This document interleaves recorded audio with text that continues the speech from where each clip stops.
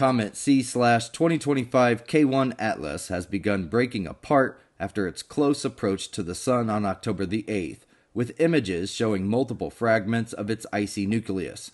Astronomer Gianluca Masi captured animations from stacked exposures taken between November the 11th and the 18th, revealing 3, possibly 4 distinct pieces.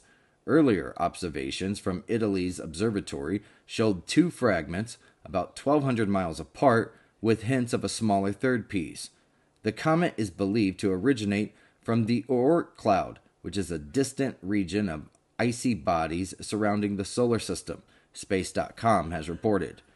This event illustrates the fragility of long-period comets as they heat near the Sun, causing their nuclei to fragment.